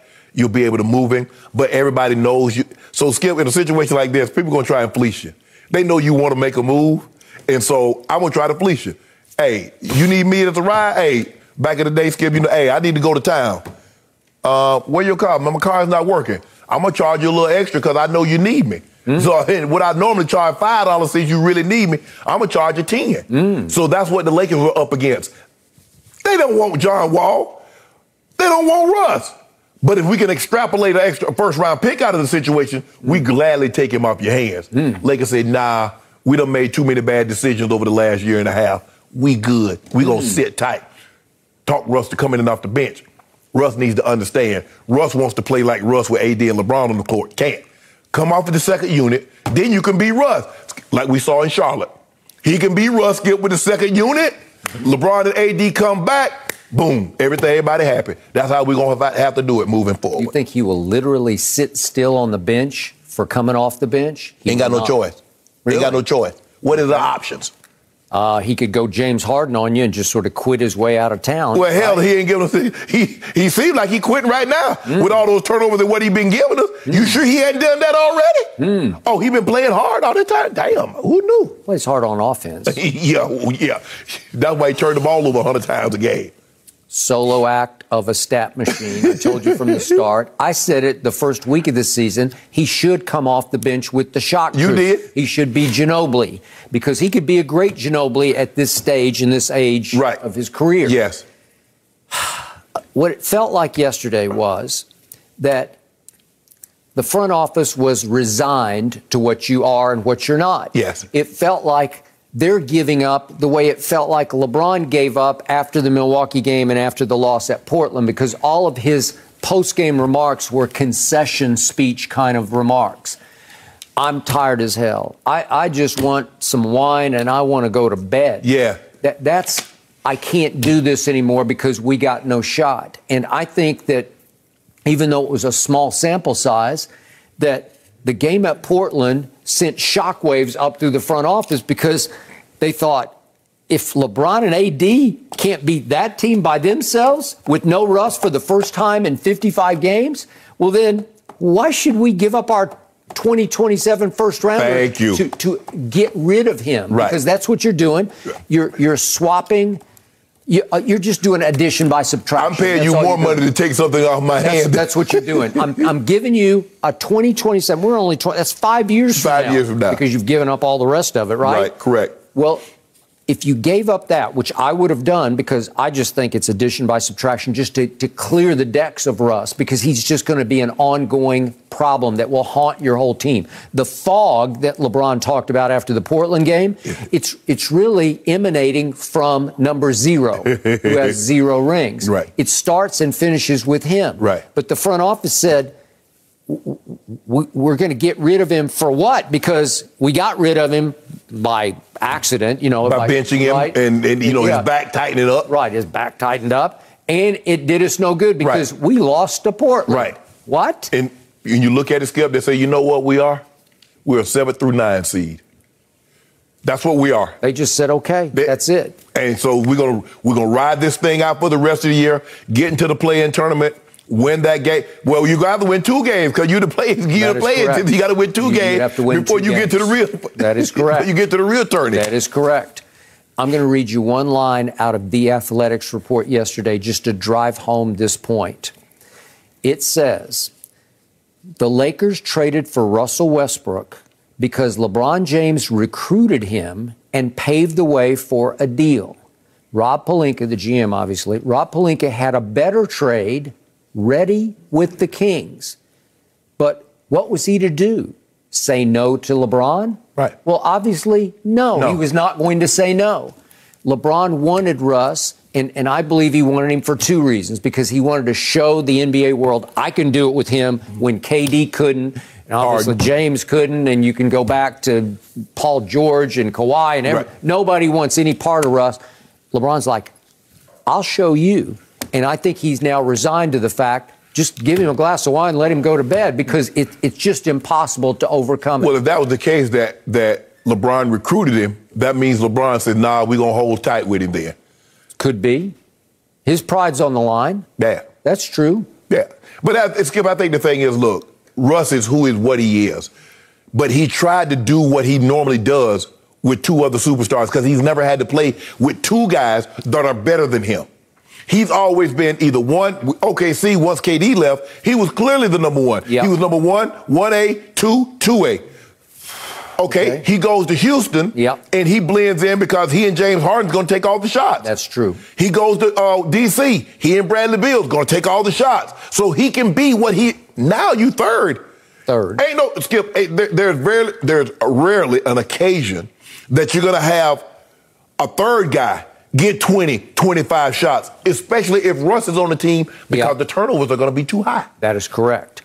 So finally, LeBron James, going into this year, LeBron, basketball genius, highest IQ, I believe, in the game. He saw his way clear that, hey, if I try Russ and it doesn't work out, that I'm the GOAT and I often need a scapegoat if it doesn't work in the bitter end. Well, he was thinking about if it didn't work with Russ in the Western Conference Finals. Right. Not this way. This is disaster. Yeah, you can't even win in the regular season. That's what I'm saying. It's so bad that LeBron's like, what was I thinking? Yeah, like this is a disaster now where you're going to have to play in. Right. You're not thinking of the Western Conference Finals. You're thinking of, can we even get in the tournament? Yeah, Skip, it's like you go from recruiting Dame to all of a sudden, it's like I got Wagyu. I got a choice. Wagyu. It's like, sir, Mr. Sharpe, we're out of Wagyu. Okay, well, give me Vienna sausage. What the heck? Whoa, Skip, how I go from Wagyu to beef? That's Russ. Russ is so far from what Dame is. Now, granted, Dame is hurt right now, but I still would take him. If I could trade Dame Lillard and no Dame Russ, yeah. Oh, who wouldn't do that? And a couple other pieces too. Yeah, I thought it was Vienna sausage. Vienna. Well, that's not Wagyu. That's not Kobe 85. No, that's not what it is. But look, Russ needs to accept what he is and what he isn't. Agreed. And we're the last to see it, though, Skip. You think Russ thinks he's different? No, he's as delusional as they come. Kind of in his own world lately. Yeah. No mercy. Well, Joe Burrow is a man of many nicknames, but Joe Cool is the one that needs to be on display this Sunday in SoFi Stadium. However, head coach Zach Taylor has no worries as he stated, quote, he's built for this stage. So Shannon, Pro Football Focus listed Burrow the second best player in this game behind Aaron Donald. So scale of 1 to 10, how much do you trust Burrow to have a big game, a huge game? I'm going 3. And Skip, because we haven't seen really those games in the postseason. We know what he's capable of. He threw for the third most passing yards in a single game in NFL history, 525 behind Norman Brocklin's 554, Warren Moon's 527 against the Kansas City Chiefs in 1990. I remember that. I was like, dang, a lot of yards. But I don't know if he's faced this kind of pressure. He's got sacked the most of any quarterback in the NFL, so he's faced pressure. The Tennessee Titans got him 9 times. But the Tennessee Titans offense didn't pose the threat that the Rams offense can pose, and the Rams can generate that kind of pressure. Unless Tennessee just runs it down the throat, and they couldn't. Right. And so that's the thing. Raheem Morris has done a great job of saying, guys, in order for us to attack the quarterback, we first must make them one-dimensional by shutting down the run. We must deter them. It also helps, Skip, to get away from the run if that you jump out to a lead. Because more times than not, teams jump out to a lead, you want to throw the ball to catch up, and now you play into the Rams' hand. So the big game, what we're accustomed to seeing, his QBR, 55 against Kansas City, 28 against Tennessee, 63 against the Raiders. He's had 4 touchdowns in 3 games with 2 interceptions. So by his standard, he hadn't played to what we know he's capable of playing, especially when you mention the big games, what we've seen. Go to Alabama, neutral site against Texas, SEC championship game, Oklahoma, Clemson. We saw him against Kansas City in Cincinnati, Baltimore in Cincinnati. Go to Baltimore and throw for another 4 bills plus on him. So we know he's capable of having a big game. I just don't believe he'll have that type of game in this game. So it's not that you don't trust him in a vacuum. Right. You just don't trust him under the fire he's going to be under. Yeah, I don't expect him to have 350 and 4 touchdowns against this defense. Unless you just think this stage will be a little too big for a second-year player. No, I think Aaron Donald and Von Miller will be too big. Okay, so it's not about Burrow, it's about the Ram front. Yes. Right? Yes. Okay. I'd written down before the show I was going to go 9 on a scale of 10, but after I've listened to you for this whole show, I'm going to 10. See, you can see. Okay, 10. You're going to be sorry. Yeah, I'm not going to be sorry because this game ultimately will belong to Joe Burrow. Something about him. They know there's something about him. That's why he will inspire his team, including his defense, to play its best game of the year in this game. And I get you about the pass rush. But, again, I'm not saying he's ever going to be Tom Brady. I'm just telling you he's the closest thing left to Tom Brady if, in fact, Tom is gone for good. Not sure about that. But he's the closest thing because he's got the gift for playing the position that I don't see in Mahomes or Josh Allen or Lamar or whoever those young – they're all – sensationally talented in their different ways. Right. I'm talking about the gift of playing this position that's unlike any other position on the football field. Because, Skip, he's the least of those guys you mentioned, he's the least athletic. Tom Brady could play that position because he was the least athletic. You're playing it with this as much as this. Right. Now, you got to have the arm and you need the release. And I think he's got supreme hand-eye coordination because he was a very good high school basketball player and he loved playing DB or wideout in football, and he got more of a kick out of those positions than he got out of quarterback. So he has a physical toughness about him that I don't think Tom Brady had. Because I think Brady just realized right away, I don't want any of that. Not that he wouldn't take his sacks and take his medicine. Well, that's what you do, Skip. You see it, hey, you come in, I will live to see another day. I'm going to go ahead and drop. I'm not going to let you put any undue hits on me. Yeah. This kid will try to run for first downs on 3rd and 7. Yes. And he pulled it off a couple of times at Kansas City that shocked me because he has some athletic, not a lot. We're not talking about Lamar, Michael Vick, anybody. It's not like that. But he can run a little bit, enough to make him dangerous. Keep the chains moving, yes. He can make the chains move. But he nearly wrecked another season against Green Bay in Week 5 because he went diving in for a first down on 3rd and long and took a shot in the throat and had to go to the hospital. So he's not going to live long doing it this way. Right. But he's on a magic carpet ride this year. Right.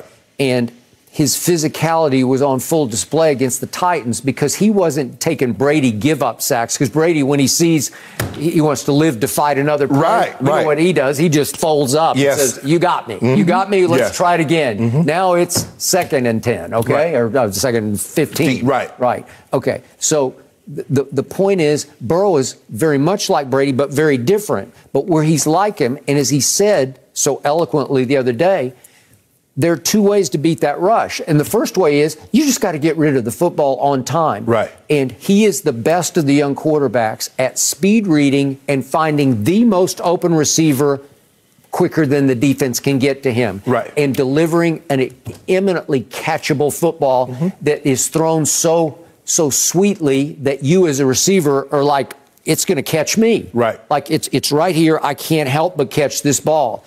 Mahomes can throw it too hard. He's gotten better at some of his touch passes, but Josh Allen sometimes just throws it too hard. I mean, he's just going to throw it through a brick wall. Right. But this kid's got enough velocity and a whole lot of touch that makes him work. That's why who was the offensive rookie of the year last night? It was Jamar Chase. Yeah, it wasn't close. Okay, it wasn't close because that's a weapon. Yes. T. Higgins is a possession receiver weapon for him. Big body. And again, Tyler Boyd he's a pretty good 3, right? Yep. And Uzomah, I think he's going to try. He's been talking big about he's going to go swimming in Chile if they win this game. But the point is, I think he's got a sprained MCL. I think he's going to go, and he's a real security blanket. But here's the thing, Skip. Going, how effective will he? How impactful will he be on the game if he does play? It's a great question. Right. But Skip, when we're talking about, I think we both agree. I'm in agreement. I think Joe Burrow is special. But the big game that we really haven't seen him, where the 4 touchdown game, we haven't seen that in the playoffs. They've won. But what we're talking about, is he going to have one of those Tom Brady, one of those 375 4-touchdown games, one of these Kurt Warner type games where he throws for 400? Okay. Is he capable? Yes. Do I believe he'll have it? No, I don't. Okay. I don't think he'll need it because I think it's going to be lower scoring than you think. Okay. And remember, Brady won a lot of playoff games with pedestrian numbers because that's all that was required of that game. Right. He doesn't play with some huge ego. He doesn't need to throw it between his legs, behind his back, no look, left-handed. He just plays. Well, they can Skip, when you have a defense like what Tom Brady had, you can kind of dictate the terms. Now, we've seen them win a 13-3 ball game. We've seen them win low-scoring ball games. But we also seen them say, okay, I need to go get 38 today. Okay. And so I got to get that. So your defense can dictate that. Can the Cincinnati Bengals dictate what type of game Joe Burrow needs to have as far as you know what, if he throws for 235, a touchdown or 2, can we still win the game? Okay. Or does he need to have 375 and 3 touchdowns in order to win? Okay, if he does, they probably won't win. If you need that big enough, anything approaching 400, I'm not sure, because they're really good on defense, and it's a really good rush. The quarterback's best friend, the old saying goes, is Joe Mixon. That's who's going to be his best friend. That could be, for both teams. Yeah. Cam Akers, and we're talking about the quarterback, and they're the favorite. Matthew Stafford is 1. I think Joe Burrow is 2. Okay. And it might be a running back. All right. Final point. Last night I'm watching NFL Honors, and my man Dak is front and center, and they keep showing him and showing him. I'm thinking, he's got to be in line to win one of these awards. It has to be Comeback Player of the Year. Guess who it was? Joe Burrow. Joe Burrow. And I can't argue with it. You're right. We forgot about that, Skip, because we thought it was a foregone conclusion, but people forgot Joe Burrow tore his knee up, and he came back also. He came back. He did. You're right. I was kind of surprised. I think, but throwing for 525 in the game, 446, that'll do it. Yeah, okay. No mercy. Bringing in Matthew Stafford, yeah, it made sense for L.A., and the Rams needed Stafford to get over the hump. And Stafford needed to be a part of a stable organization with talent. And now the veteran is listed as the favorite to win MVP this weekend, according to Fox Bet Sportsbook. What a difference a year makes, right? Shannon, scale of 1 to 10, how much do you trust Matthew Stafford to have an MVP performance? 8.5. I think he's proven Skip. Now, he's halfway home. He's winning the race because, you know, the expectations were you make this trade, you give up Jared Goff, who had taken you to a Super Bowl, and 2 number 1 picks, you mortgage your future. You ain't really got a whole lot of picks. Traded 2nd and 3rd for Von Miller. Yep. And so he's proven thus far that I can perform well on the big stage. He won your division, go on the road, outdo Tom Brady, down 10 in the 4th quarter, which Sean McVay teams hadn't won a game in which they down by 10 points in the 4th quarter. He's done his part. Now he just has to finish the task. Yep. The task is right here in front of him. You couldn't ask. He got to sleep in his bed every night, Skip. He did. He got to practice on the field that he knew very well. So nothing is out of the ordinary. You didn't have to do anything. Nothing changes for you. Night before the game, you stay in the hotel night before a game anyway. The only thing's going to change, nothing changes. Nothing changes for you. Everything changes for the Bengals. Yep. You're on the road. You're practicing on the road. Normally, you fly into that Saturday, stay at the hotel, wake up, go play. But you've been on the road for almost a week now. So I trust him. He finished 4th in QBR behind Rodgers, MVP, Brady, and Justin Herbert. Skip, look, I know Jared Goff got this team to a Super Bowl once, but Jared Goff isn't as good a quarterback as Matthew Stafford is.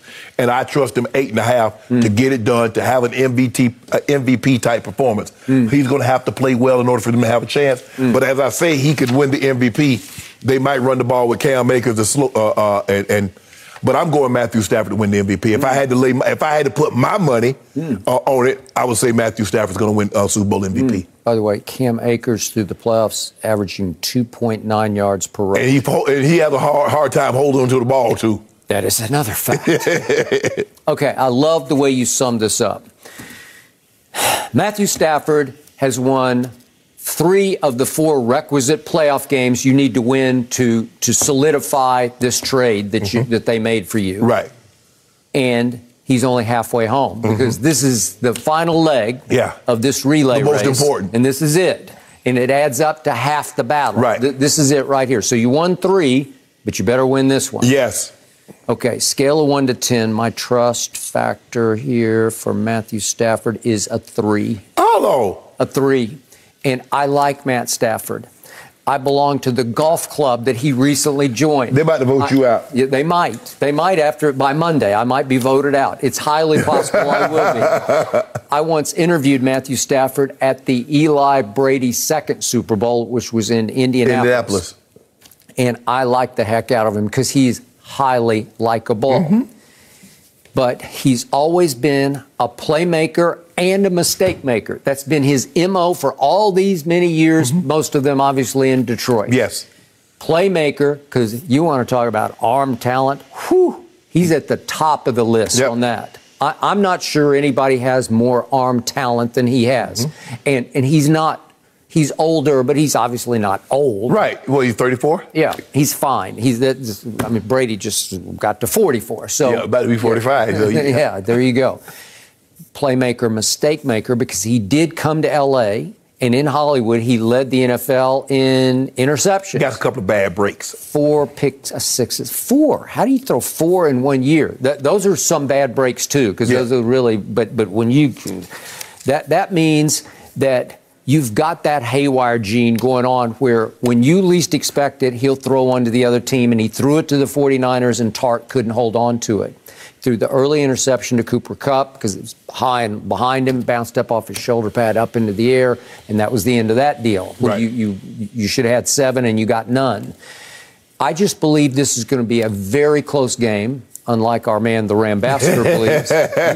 You believe it's going to be I do, absolutely. A battle to the bitter end. And because of that, it's going to be a one-play game.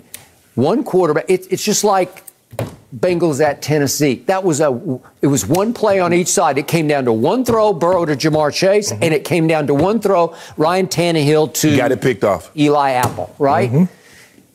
This will be the same. And I believe that Matt Stafford will make the one mistake that will turn the tide in the Bengals' favor, and that Burrow will make the one throw that will win the game and win him the MVP. So I believe that so strongly that I still think Matt's going to put up some nice numbers, but my trust factor is a 3 because I believe somewhere along that Super Bowl trail, he'll throw it to the Bengals. Well, Skip, you know, all turnovers are not created equal. Nope. When does he make the mistake?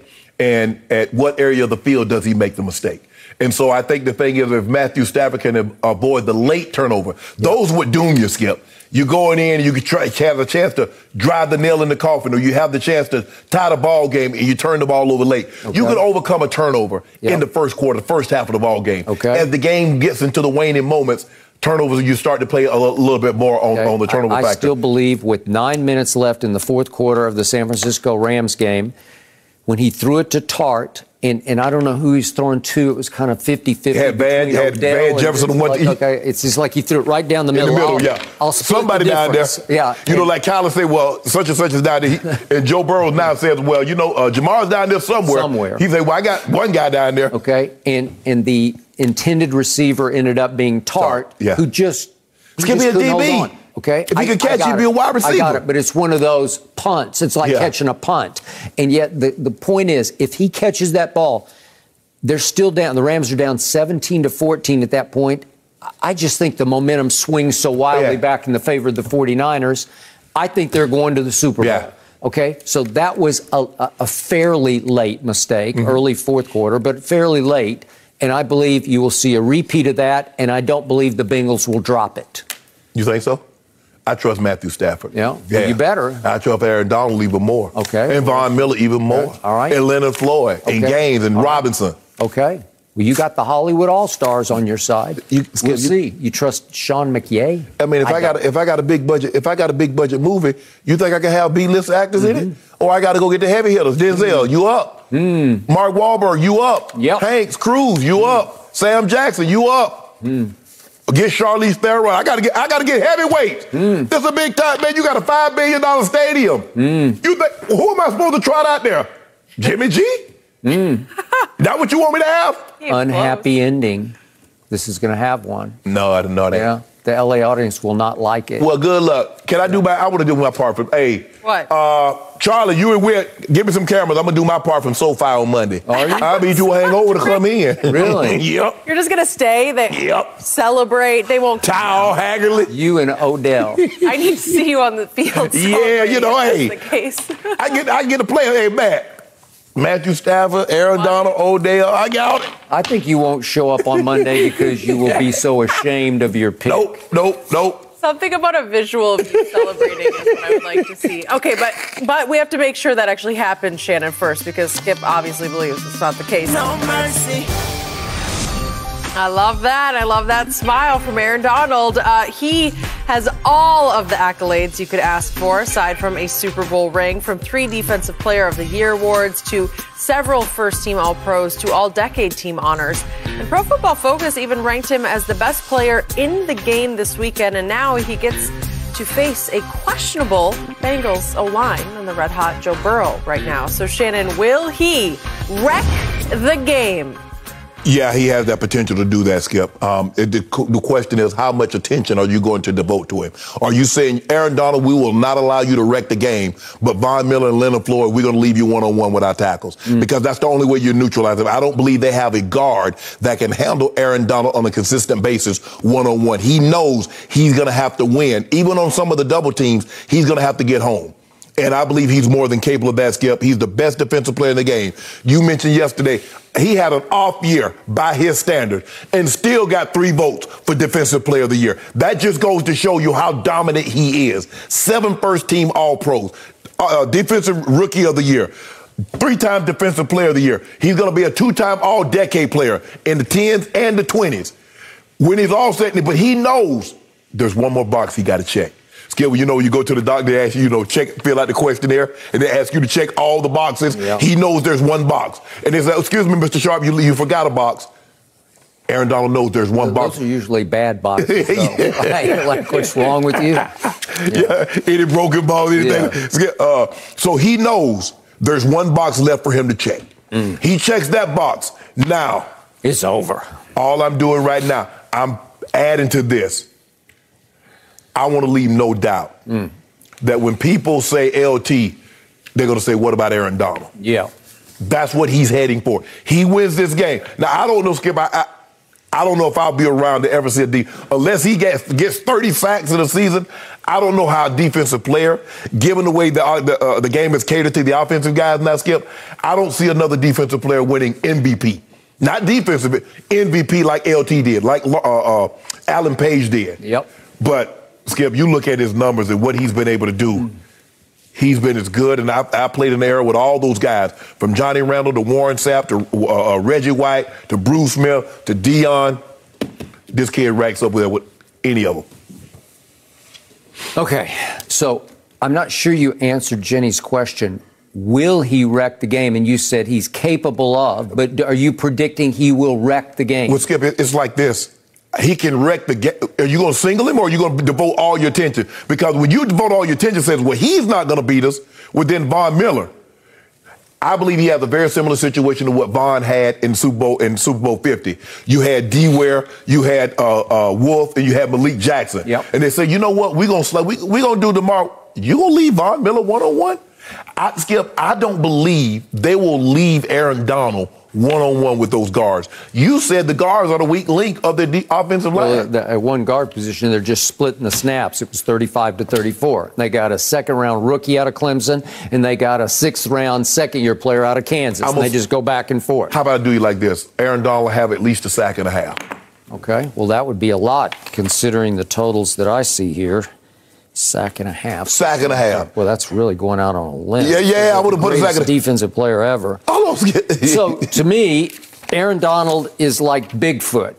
There you go. He's real. Aaron Donald is real. I fear the legend of Aaron Donald, but a lot of games I watch, and I don't know if he exists, because I don't know if Bigfoot really exists. Maybe he does, maybe he doesn't. I see the grainy tape sometimes, but I don't know. Skip, the man averaging 12 sacks a season. So I will remind you, last time this team got to the Super Bowl, lost 13-3.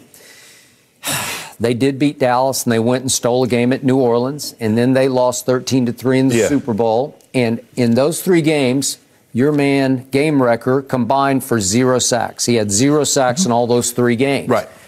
I've watched him in 5 games now in his career against my Dallas Cowboys with a grand total of 1 sack in 5 games. How many wins? In 3 of those games, I was like, did 99 play today, or was he hurt? I have to look it up. Is he hurt? No, he played. Oh, wait, he played every snap on defense, and I didn't notice him. But Skip, this is what the team does. If you says, I'm not going to let him, but what did the other guys do? You have Vaughn now. You have Leonard Floyd. The question was, will he wreck the game? Well, you could make a case he'll wreck the game by allowing freeways everywhere else. Exactly. If that's the case you're making, you might have me. But through this playoff run, we got Arizona, we got at Tampa Bay, we got San Francisco. Let's see, I'm looking. Oh, I see a sack and a half in 3 games. You're saying he's going to get a grand total of a sack and a half? Yeah, in this game. Wow, that's a lot. He had 12 and a half for the year. T.J. Watt won Defensive Player of the Year with 22 and a half, 10 more sacks. Let me ask you a question. Wow. And T.J. Watt deserved to win Defensive Player of the Year. But how many general managers will say T.J. Watt is a better defensive player than Aaron Donald? Right now, even after last night, he won that award. That's how dominant he is. I don't know about that. I know about that. That's an interesting question. No, it's not. Because T.J. Watt is hellacious. He is. Terror. He ain't that. Coming off the edge. Well, you've told me that they've been moving Aaron Donald around because they need to maximize his impact by occasionally letting him come off the edge. Well, here's the thing, though, Skip. I can't move him around if it's a first down on obvious running downs. I got to put him in the D tackle. But when it get third and long, he tries to find. He moves up and down the line. Let me see if I can pull on the door and see which one's unlocked. Okay. Oh, this left guard got the door unlocked. Okay, I'm going in here. Okay. So it's possible that Joe Burrow go down, I don't know, 3, 4, 5 times because I would say at least 4. He does go down a lot because He's one of those guys, he doesn't mind the physicality as they keep bragging about. That's what inspires the Bengals.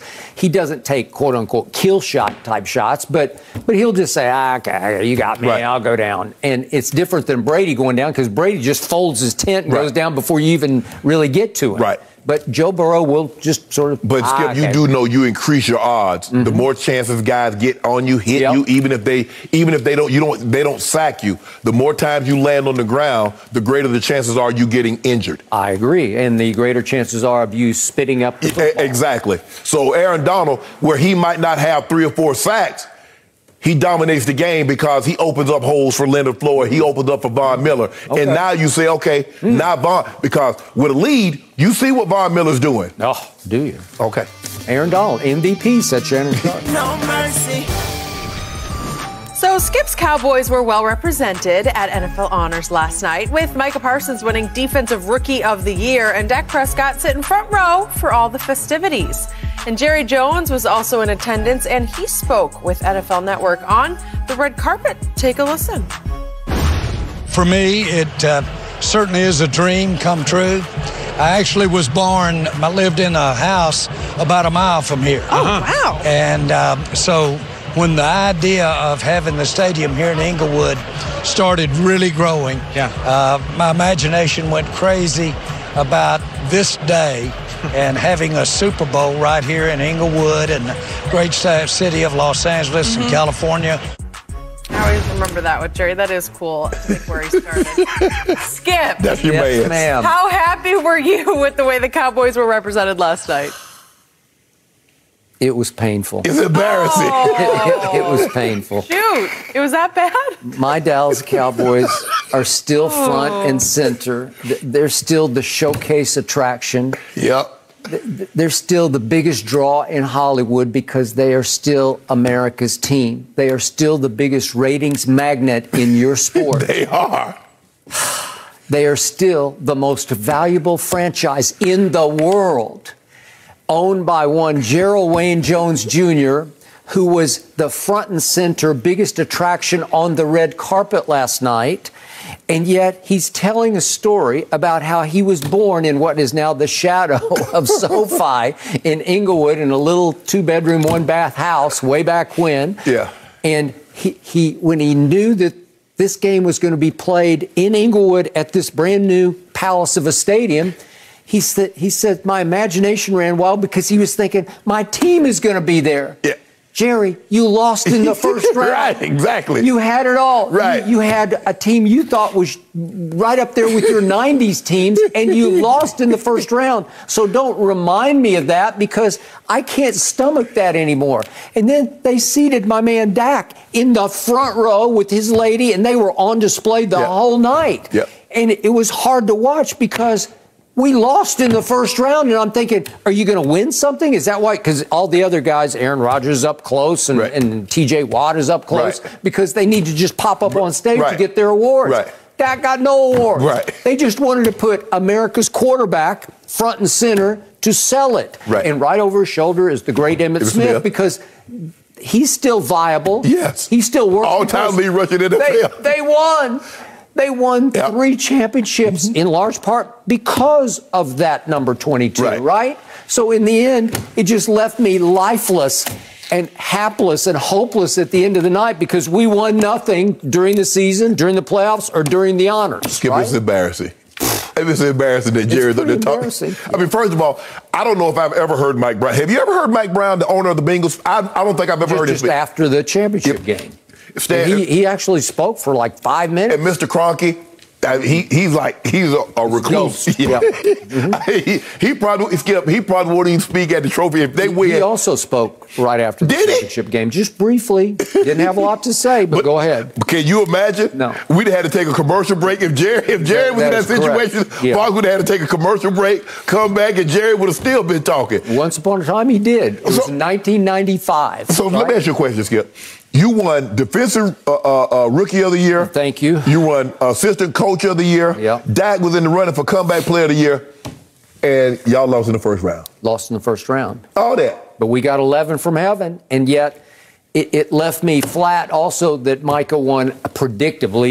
Unanimous. The first guy to win unanimously. Okay. Well, he should have been. Yes. You know, that was a foregone. Yeah, that was a foregone conclusion. But to me, I thought he was in the thick of defensive player of the year. He got 3 votes? Until late. Yeah. And then all of a sudden, they want him to play cornerback. I don't know. They want him to cover passes. Well, Skip, I don't know how he was going to beat TJ with 22 and a half sacks tying the record and missing 2 full games. Unless you came on really strong the last 2 or 3 games, and he actually faded a little bit over the last couple of games. TJ came on really strong, 3.5 sacks, 2 forced fumbles against, and then we saw what he did against Cleveland. Yep. So he had like 9 sacks in the last 3 games, and he showed why. But Skip, people look at the Cowboys. Cowboys are this illusion of what they used to. People look at them and they think today the Cowboys of yesterday. It's remember, Skip, I'm looking in the mirror. I got that. Except the ratings aren't an illusion. No. But see, that only works for us. We love ratings because we get to tell the advertisers, we got the Cowboys, you got to pay big bucks. Yeah. But the fans, hold on, Jerry, you tell me every year, this is going to be our year. You and Stevens tell us this team reminds us of those dynasties in the 90s.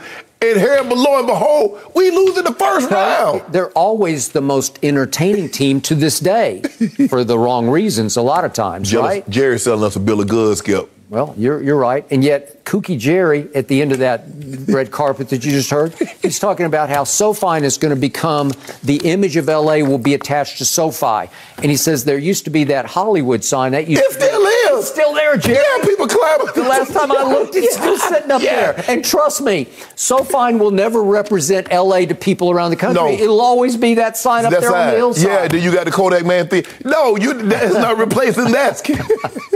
Jerry, that's my owner. Maybe you hadn't been to L.A. in a long time. May not have been. But the Hollywood sign is always going to be still there. Oh, my gosh. I'm sorry, Skip. They're not going anywhere. They're still going to be front and center always. No mercy. Before we go, let's revisit your predictions from earlier in the show. Skip is going with the Bengals in a 23-21 upset, while Shannon has got the Rams to win 31-27. I got Rams 27-24, just in case it matters on Monday. So, Shannon, scale 1 to 10. How confident are you in your pick? 10. You're a 10? Me and the Ram Ambassador. I don't believe you. Me and the Ram Ambassador are going to be celebrating at that monument at Jerry Jones SoFi Stadium. It's going to eclipse Hollywood side after what transpires on Sunday. So I feel really confident in my pick. Odell, Bond, Aaron Donald. Odell, life changed forever. Aaron Donald's life changed forever. Bond is a 2-time champion, and that's what I got to say about that. Good luck with all that. Just because there's no such thing as a sure thing, I'll go 9 on a scale 1 to 10 in my confidence in my pick, but I'm going to say it one last time. There's just something about Joe Burrow. Yep. I believe he and his bungles, as ED calls them, will pull off the monumental upset of the Hollywood All-Stars. You know, it's supposed to be written on the wall for the 49ers. Remember how they won all those games at the end and they went to Lambeau Field and beat Aaron Rodgers? It's a sign. Guess what? We're going to take the sign down. Yep. Jimmy Gag or Joe Burrow. I think I'll go Joe Burrow. Matthew Stafford, Sean McVay, Aaron Donald, Von Miller, Leonard Floyd. You got it all. Yes. You should win. What a parade route. Because I'm going to miss. It's going to be like when the Lakers win the championship and they close the schools. Yep. Yeah, I'm missing for the parade. You're going to get that parade too? Shannon. Don't jinx anything around here. Skip, Shannon. Enjoy the game. Everyone enjoy the Super Bowl. I cannot wait to discuss everything that happens on Monday. The Herd's on now. Have a great weekend.